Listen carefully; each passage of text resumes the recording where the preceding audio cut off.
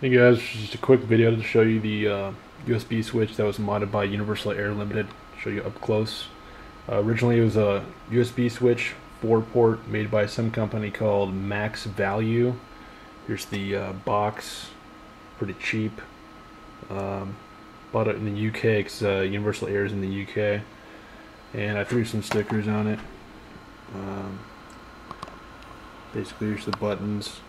The buttons are also functional in addition to the IR sensor, which you can probably see is where the M is on the Duke Nukem sticker. And switch is pretty fast, works really well. It's probably like 25, 30 bucks or something US. And inside it's got that control board made by Universal Air, so you can throw that in there. Fits great inside the enclosure. And check out the links for more info.